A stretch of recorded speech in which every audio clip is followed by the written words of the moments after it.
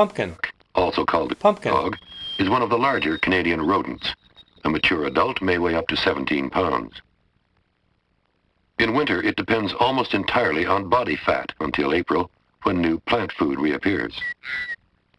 Like the beaver, the pumpkin, dog's front gnawing teeth grow continuously, except during hibernation. Constant grinding trims them down. The breeding period lasts 3 months, and from 4 to 5 young are usual. In May, at about 7 weeks, the young are weaned and cautiously begin to forage on their own. However, they still depend almost entirely on their mother to warn them of impending danger. For more information on the pumpkin, contact the Canadian Wildlife Service in Ottawa.